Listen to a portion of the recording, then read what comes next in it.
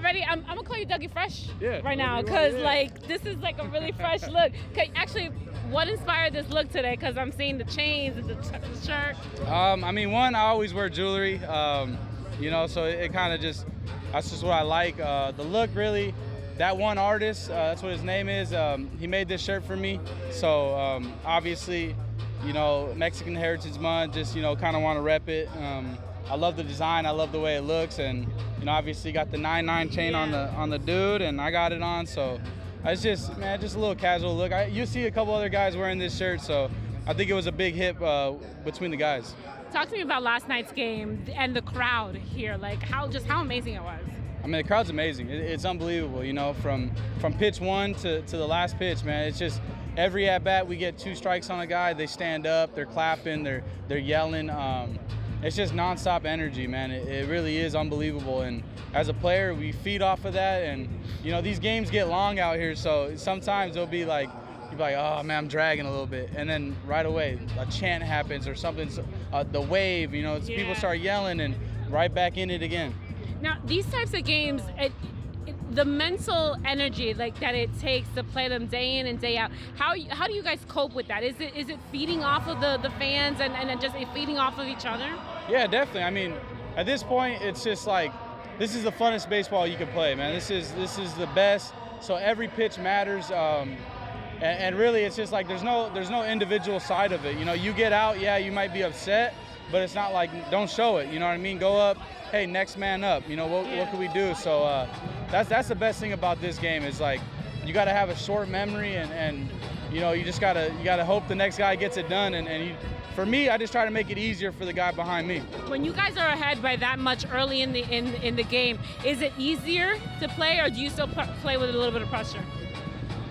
I mean, it definitely is easier because you jump out to that lead, you get it, but it's also like at the same time, you don't want to, you know, get complacent, sit back. This offense with Houston is unbelievable, and you know, they could jump out and put up a cricket number at any point. So for us, it's just, hey, we get that big lead, we get that big inning. All right, well, let's keep adding on. Let's get 1 or 2 every couple innings. You know, you gotta keep bringing that score up. Talking about the Latino heritage and the culture, I know you don't speak the language, but I'm sure you listen to the music and you eat the food. Yeah, 100%, absolutely. But like I said, I'm hoping in about 2 years, man, we'll be able to speak and be a lot more comfortable. My girl's gonna teach me, so we got it ready. It's never too late. No, it ain't. I want to talk to my dad in Spanish too, man. So it's been always like a goal of mine and a dream of mine. So it's gonna happen.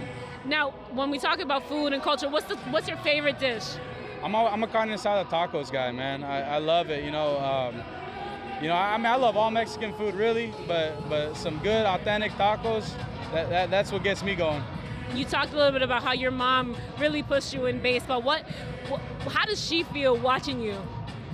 Probably nervous, man. Probably like how every mother feels, just, you know, anxiety, but also proud. You know, they did a lot for me growing up, a lot of sacrifices, a lot of traveling. So, you know, anything that I could do, man, I'm just trying to come out here, play as hard as I can. I love the game, so it makes it fun.